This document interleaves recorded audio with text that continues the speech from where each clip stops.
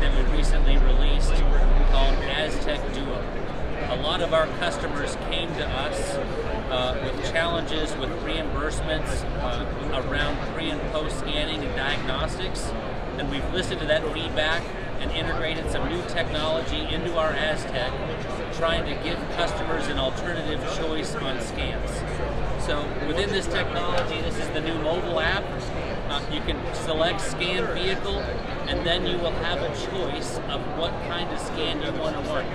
Whether a local scan that can be performed on the tablet at the car, or the traditional OEM scan that everyone's used to. But the important thing for Repairify and asTech is we wanted to offer our customers a choice so they have some flexibility in how they want to do business